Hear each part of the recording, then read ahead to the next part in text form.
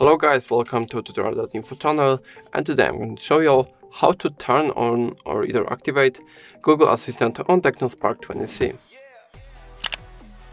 Firstly, go into settings and search for Assistant.